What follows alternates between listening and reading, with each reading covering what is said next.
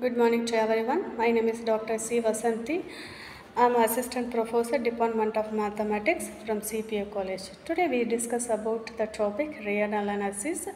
Countable at the basic of the real analysis, we have to see countable and uncountable sets, open and closed set, connected set, and last one is the limited set. So what is the bounded and unbounded set? A set is called unbounded if it is uncertain sense of finite size. Conversely, a set which is not bounded is called unbounded. So bounded and unbounded set diagram is there is, and definition for open set. A set is called an open if every point of S is an interior point of S, that implies S content are equal to C. Images denoting the open sets, we have to open interval and the open disk, that is called an open set. Next we have to find the or see the closed set.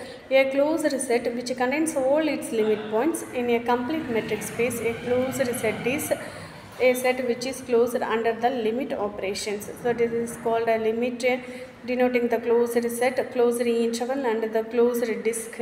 Connected open set. A open set S contain are equal to C is connected if and only if every pair of points in S can be joined by a polygonal path that lies entirely on the S. That is called the, we have to see the diagram of the connected set, connector of the 2 points and a connector of simple connected set. This is called a D diagram is not a simply connected set. So the last one is not connected. Definition for cluster point. A limit point or cluster point or accumulation point of a set S in a matrix space.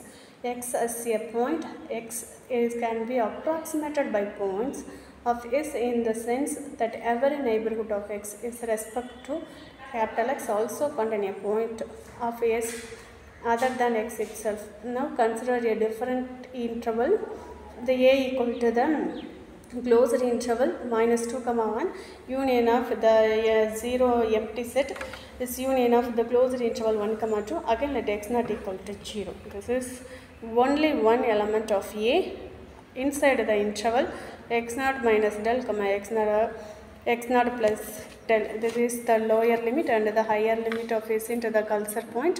So any open interval around x naught contains infinitely many elements of A. Thanking you. Any more questions?